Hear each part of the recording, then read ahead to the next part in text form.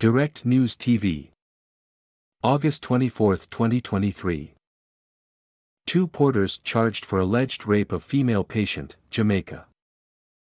Two porters at a medical facility in St. Catherine have been charged for the alleged sexual assault of a female patient.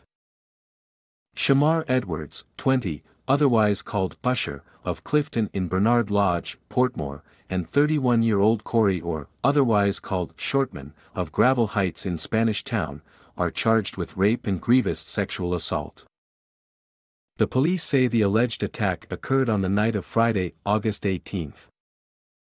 Reports from the Spanish Town police are that about 8 p.m., the female patient went to a vending machine to make a purchase.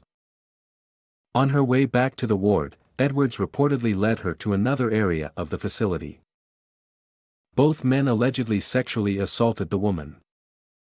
In addition, it is reported that Orr raped her.